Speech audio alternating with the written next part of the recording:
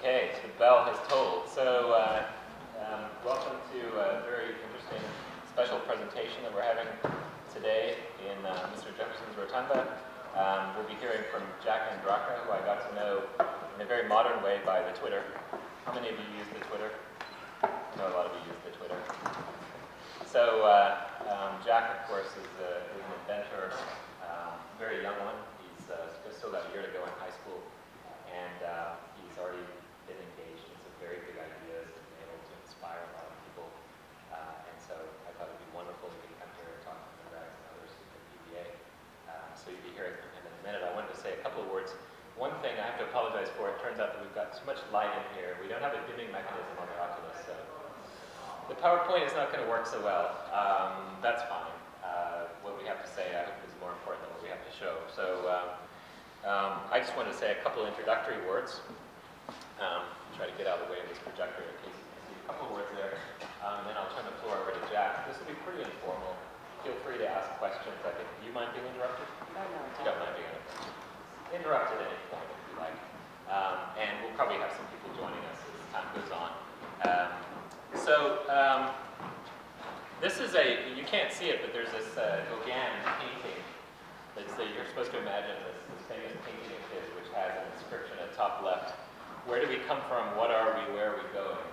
And I have this long tradition at the end of every class of showing everything and asking sort of a riff on this question is, where are you going? How will you get there? How will you know when you've reached your goal? And so that's sort of the overarching theme here is how do you think about the big ideas that you would like to accomplish? How will you get to that destination? And how will you know when you finally accomplish what it is that you set out to accomplish? And so this sort of idea of pursuing big ideas is something that, of course, is familiar in the academic community.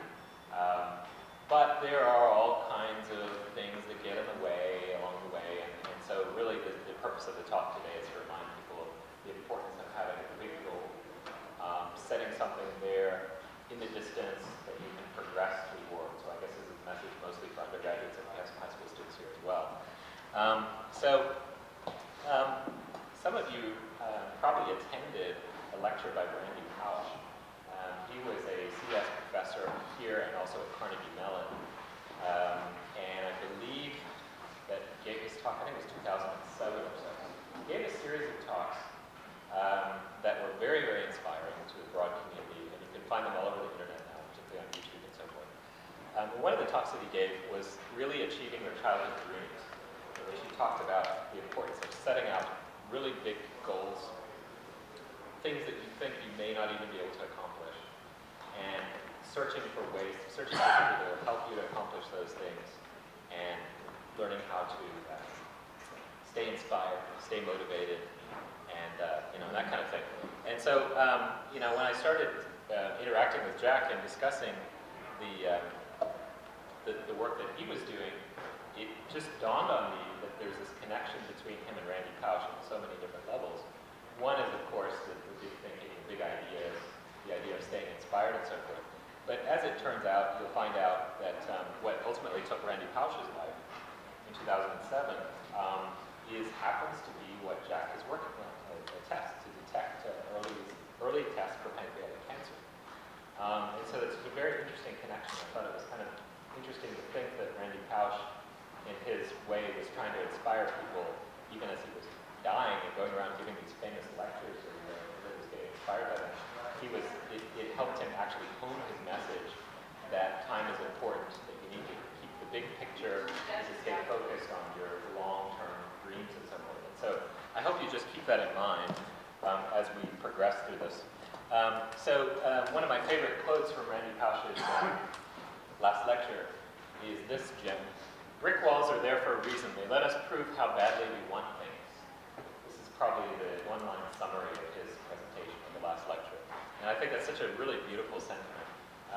Young people who have big dreams and big ideas tend to encounter brick walls. Some of us have, blisters on our forehead encountering these brick walls. The important thing is to keep moving forward, and you'll hear a lot of things along the way that may discourage you. For example, it won't work, it's too hard, it's too expensive. I know you can't see my graphics in the background here, but if you look at the top layer, trust me, it's clever. Okay, so there's all kinds of things. You're going to hear all kinds of messages over and over and over that might be sort of dispiriting.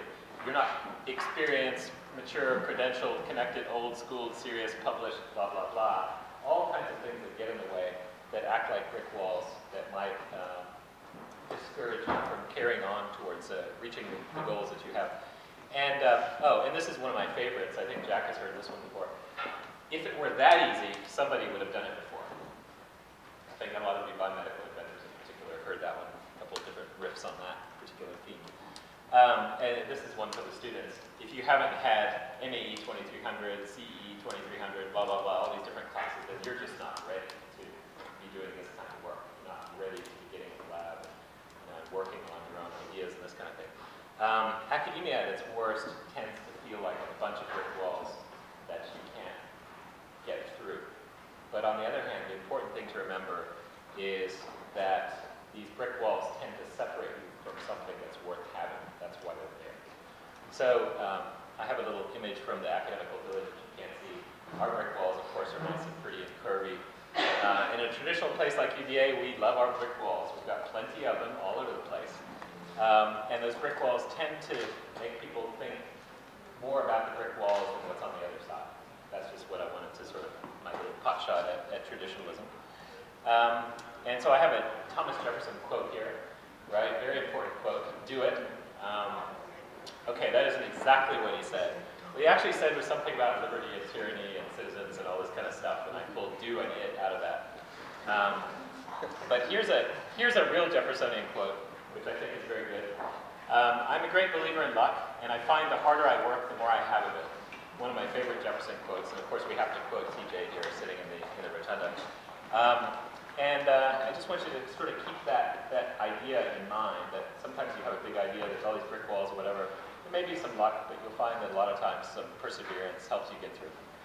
Now Randy Kausch, towards the end of his life, he delivered one lecture here at UVA in 2007 called Time Management that you can see on YouTube. It's really wonderful.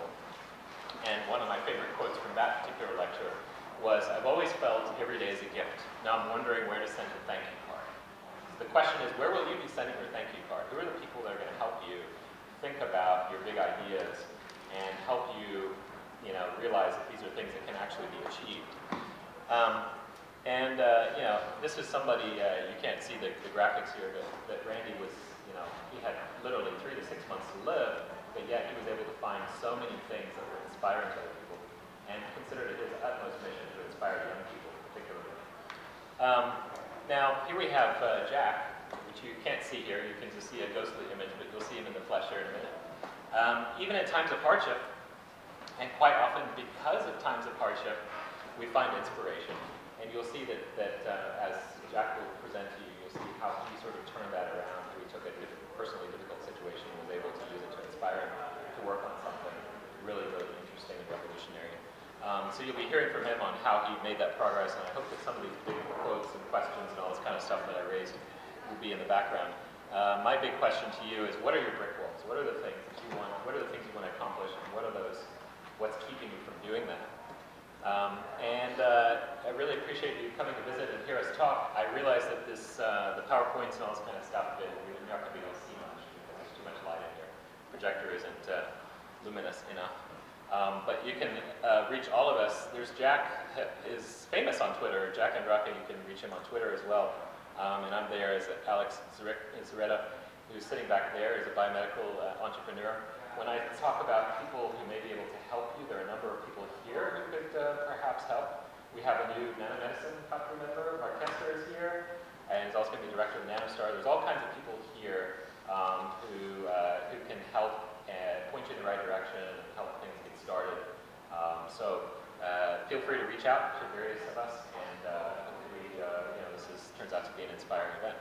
So without further ado, let me introduce Jack Andraka. He is currently in his junior year of high school. No, you can stand up. He's in his junior year of high school. I will stop talking about it. Yes. No, go ahead. I'm going to sit down. I'm going. He's going now, and I'm going to take a seat. That's not my instruction. So I suppose my story really began when I was 13, and what really happened was a close family friend who's like an uncle to me actually passed away from pancreatic cancer. And when that happened, I wanted to do a bit more research because I wasn't sure what pancreatic cancer was, much less the pancreas, as I was only in 7th grade. And as I dug deeper, I found that 85% of all pancreatic cancers are diagnosed late, when someone has less than 2% chance of survival. And the main cause for this is because we currently don't have a way of diagnosing the cancer. I mean, our current method is the 6-year-old technique, which is older than my dad, but also costs $800 per test and is grossly inaccurate, missing 30% of all cancers. And in order to get this test, your doctor would have to really be ridiculously suspicious that you have the cancer. Essentially, you have to have a family history of getting this cancer. And so I thought, well, with 9th grade biology, I'm going to try and change this. But lost the goal, however, I was going to try and achieve it. And so I did a bit more research, and I found what a sense for pancreatic cancer would really have to look like in order to be effective. And the sensor would have to be inexpensive, rapid, simple, sensitive, selective, and minimally invasive. And I was pretty sure I could do this. I wasn't exactly sure how. And then I went back online and found out why we haven't updated our sensor in over 6 decades. And so, just as a bit of seeing how technical I should make this, how many of you guys are in biomedical engineering? All right, or have some science need? How many of you guys know what antibody is? All right, okay, between my talk now. So when we're looking for these cancers, we're looking at your bloodstream, particularly for these variations in protein levels. And what sounds really straightforward, it's anything but, because you have these liters and liters of blood, which is already abundant in all of these proteins, and you're looking for this tiny variation, this minuscule amount of protein, and so it's next to impossible. It's like trying to find a needle in a stack of nearly identical needles. However, I was undeterred due to my teenage optimism, or how some people label it, complete and utter ignorance of the entire field of biology. And I went to any high schooler's best sources of information, Google, Wikipedia. I could do every testing quiz. And I essentially found a database of over 8,000 proteins that are found in your bloodstream when you have these cancers. And it was summer break, I had nothing else to do, so I shut my door and researched every single one of those proteins. That ended the summer really down my potential for any future social interactions, really. I mean, for some really interesting back-to-school essays, my teacher would be like, oh, what did you do this summer? And my friend was like, I went to Yellowstone, and then I was like, I researched 8,000 proteins. And there's always this awkward pause after that, and I was kind of a weird protein kid. However, on the 4,000th try, I finally found one protein that could potentially work, and the name of this protein was called mesothelin. And it's just your ordinary run-of-the-mill type protein, unless of course you have pancreatic, ovarian, and lung cancer, in which case it's found at these very high levels in your bloodstream. But the key is that it's found in the earliest stages of the disease, when someone has close to 100% chance of survival. So if we could theoretically detect this protein, we could detect the cancer in the earliest stage. However, we were still lacking a tool to really detect that protein. So that's what I was going to try and do. And along this long, epic journey that was me finding a new way to detect pancreatic cancer, I had one real epiphany moment, and it happened in a very unlikely place, high school biology class, the absolute stifle of innovation. Particularly with my high school biology teacher, we didn't really get along. And one day, it escalated to the point where I was going to rebel like any self-respecting teenager would by sticking in an article on single-walled carbon nanotubes. That would show us some real science in biology class. And so, how many of you guys know what single-walled carbon nanotube is? All right, so for those who don't know, it's this long, thin tube of carbon that's an atom thick, and it's 1/50,000th the diameter of your hair. So they're extremely small, and they have these really amazing properties. They're kind of like the superheroes of material science. Like, they're stronger than steel and conduct electricity better than copper. Like, all these really amazing things. And so I was just sitting there reading about this article while we were learning about what are called antibodies. And an antibody is essentially a molecule that only reacts with one specific protein, in this case, a cancer biomarker. And so then I was just sitting there in class when all of a sudden it hit me. You see, you can take these single-walled carbon nanotubes and you kind of just bunch them up into this large network, and then you take these antibodies and you weave it into this network, such that you have kind of this sensor that would only react to one specific protein due to the antibody. But also, due to the amazing properties of the nanotube, it will actually change how electricity flows through it based on the amount of protein present, and thus indicate whether or not you have the cancer. And how the sensor works is kind of analogous to having a bundle of wires and you're stretching it apart. And when you stretch that bundle of wires apart, there's going to be less connections between each wire. And that means less pathways for the electricity to take and thus a higher resistance. And so that's essentially what's happening with the carbon nanotubes. When this protein goes in there, it forms a larger molecule with the antibody. This kind of fissures apart all of these nanotubes from each other and causes a change in electrical resistance, which you can actually measure with just a $50 ohm meter from Home Depot. And just as soon as I kind of had this epiphany moment, I realized I might need a lab of cancer research on my kitchen countertop, unfortunately. Me and my brother had done some crazy stuff and made high-grade explosives down there. We also cultured E. coli and cholera where we made sandwiches and even ordered uranium off the very sketchy Russian website that was on the FBI watch list. However, cancer research wasn't exactly in the family budget, so I ended up emailing 200 different professors at Johns Hopkins University and the National Institute of Health with this 32-page but put-together document outlining my procedure, how I was going to collect my data, all of that. And I just shot it out en masse. I kind of cyber-stalked all of those professors and would look at all the research interests until I finally found one that was interested in pancreatic cancer. And so I sent these out en masse and waited for all these positive emails to pour in, maybe like, hey, all this Wonder Boy saves the world. And then unfortunately reality hit, and I got 199 rejections. And I realized a lot of those professors weren't really as nice as those glowing profile pictures make them seem on the site. They're actually very mean at times. However, one actually went through my entire procedure line by line, explicitly saying why each step was like the worst possible mistake I could ever make. And I was like really wondering where he got this time to do it. It was like a hobby of his, like make fun of like high schoolers research projects. However, instead of like crocheting or something normal. However, I kept going at it until I finally got one positive email from Dr. Andraka of Johns Hopkins University. And when that happened, I kind of jumped off the balls and I went into this big interview dressed in sweatpants and a hoodie. I got the professional attire. However, I go in and I'm armed with these giant stacks of papers, and he packs in 29 PhDs into this room plus him, and they just grill me on all of my procedure, and I stumble out an hour later. I had to guess on so many of those questions. I always guess C like I do on my SATs. However, I got through, and eventually I could start in the lab. And then as soon as I got in the lab, I realized I really sucked at doing research. I mean, I made so many mistakes. First day, I cultured cancer cells, and I ended up sneezing my cell flask. And I was like, cancer cells, they have like an immune system or something. They're trained to kill off. They should survive. No, they're like potential growing up the next day. However, over the course of the next 7 months, I tried to make like cellular genocide on some level because I would like trip and break my flask or like burn them up in the incubator. Like I went to glue them up in the centrifuge, and some cell media went everywhere. I thought it was totally worth it. My lab mentor at this point was like, why would I ever let this kid in my lab? However, 7 months later, I ended up with one small paper sensor that cost 3 cents and it takes 5 minutes to run.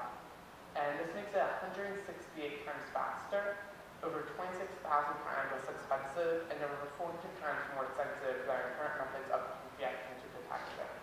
But also, it can so far detect the cancer with a 90% accuracy rate and can detect the cancer in the earliest stage, when some has close to 100% chance of survival. And so in the next 2 to 5 years, this patent-pending sensor could potentially lift the once dismal pancreatic cancer survival rates from 5.5% to close to 100%, and would do similar for ovarian